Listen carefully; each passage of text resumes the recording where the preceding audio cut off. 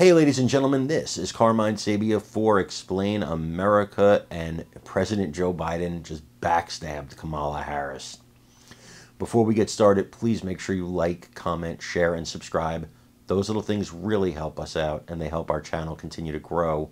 And if you're not watching us on YouTube, please visit that address in the lower right-hand corner. It's youtube.com/@ExplainAmerica, and hit subscribe absolutely free.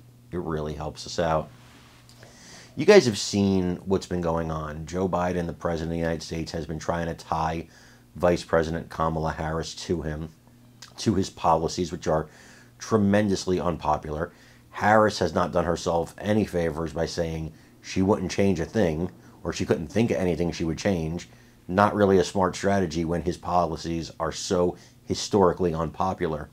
That being said, he really threw her under the bus this time because, see, she went on TV and said that Governor Ron DeSantis was selfish. She called him incredibly selfish, and then DeSantis hit back at her and said she was the one who was actually selfish and trying to pretend she's the president.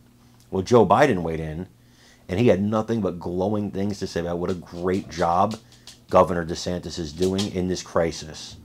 That was a checkmate to Harris. I want you to watch this video and then let me know what you think in the comments.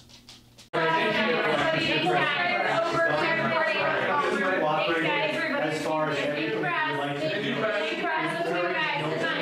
governor of Florida has been cooperative. He said he's gotten all that he needs. I talked to him again yesterday, and I said, no, you're doing a great job. It's all being done well. We thank you for it. And I literally gave my personal phone number to call.